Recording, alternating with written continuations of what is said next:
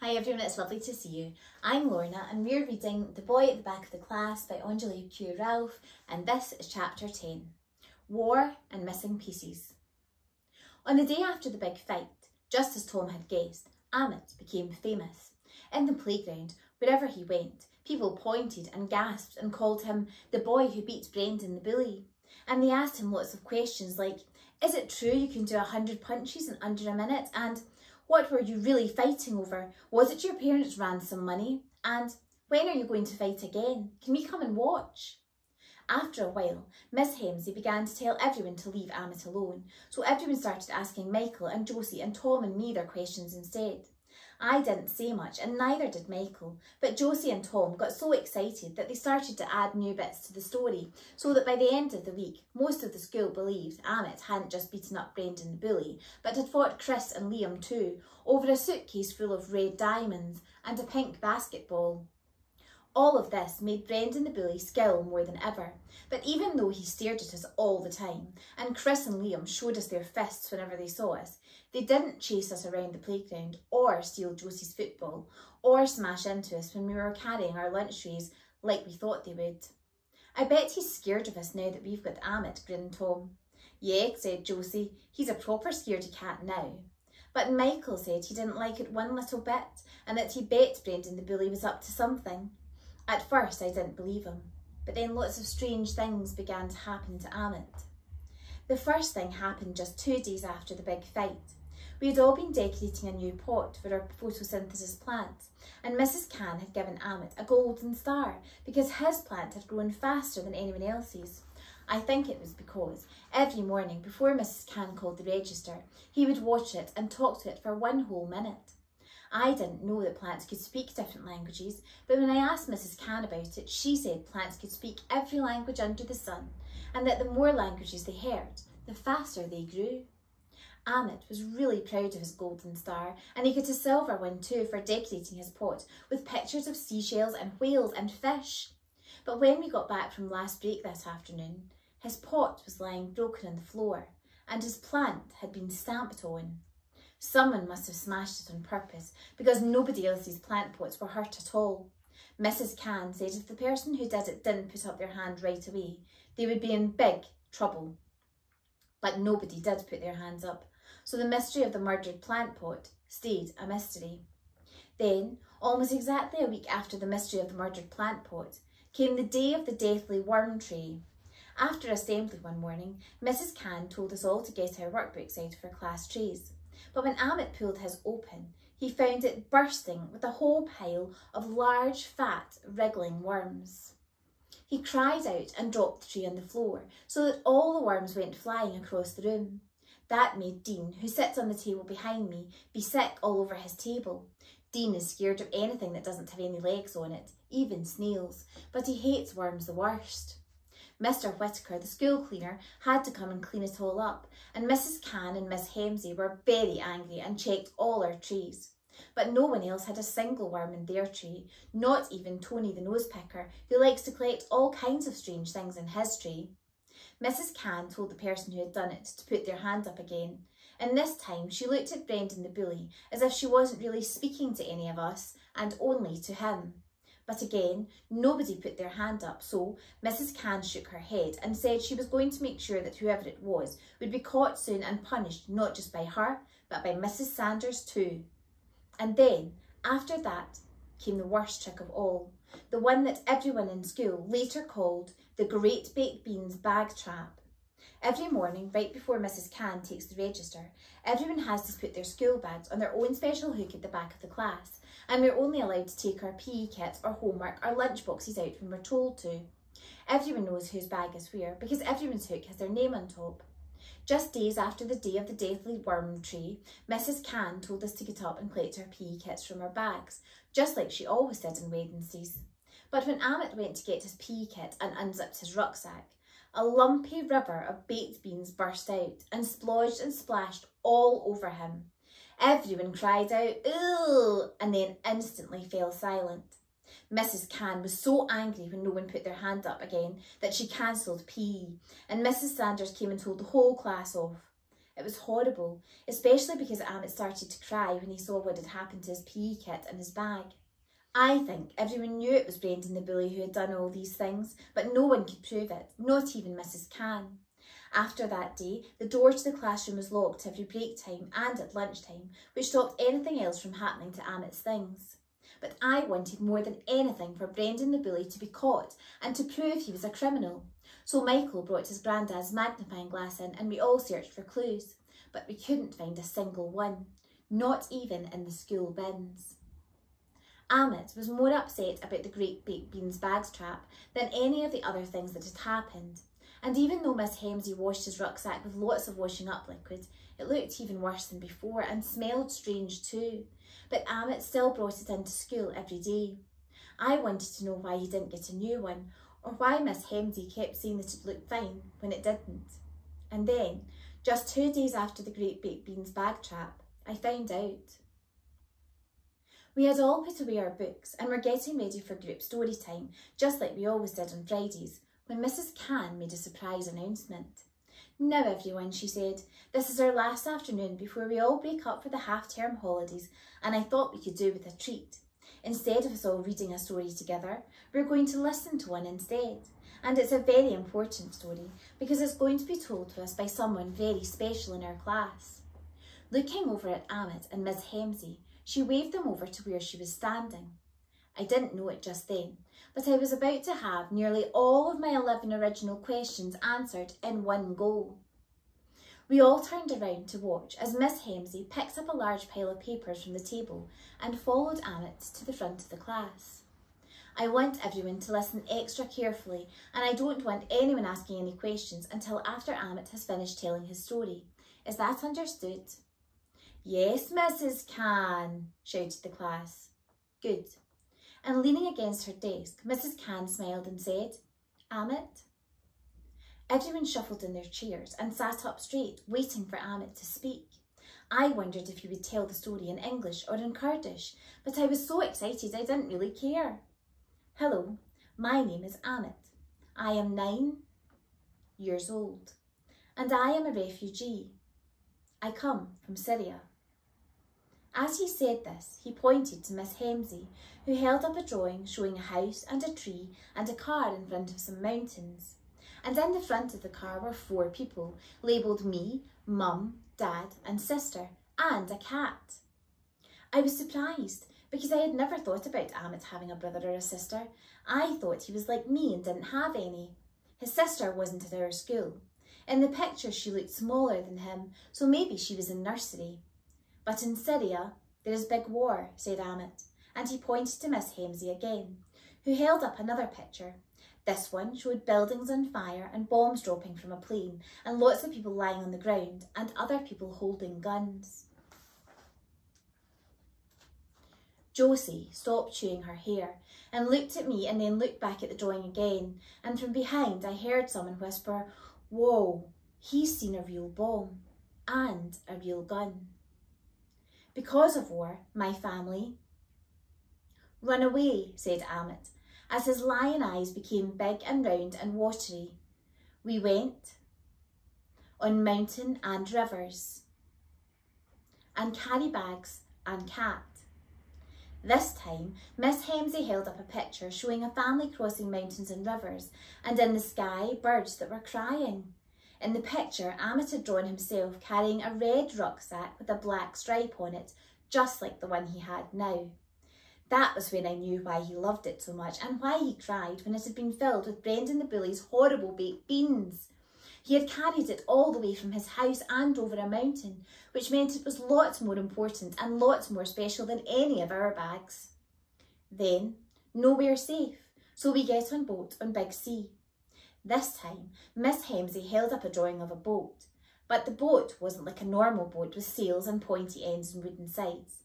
This one was flat and round and was orange on the sides, just like the ones I had seen on the news that didn't have any toilets on them. And inside the boat were lots of people, all wearing vests that made them look like puffin birds.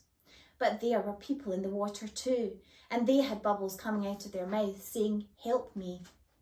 Everyone leaned forward in their chairs and tried to read the labels Amit had put over some of the people's heads. I saw me and Mum and Dad, but there wasn't one for Sister or Cat. I know cats don't like water because Josie has a cat and says it screams whenever it rains and always wants to stay inside.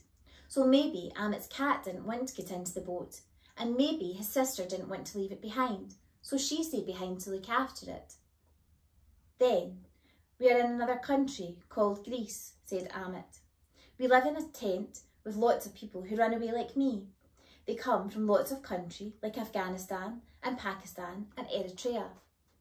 The next picture showed a flag with blue and white stripes and a white cross in a blue corner, and next to it were lots of tents and people everywhere sitting next to fires and sleeping on the floor.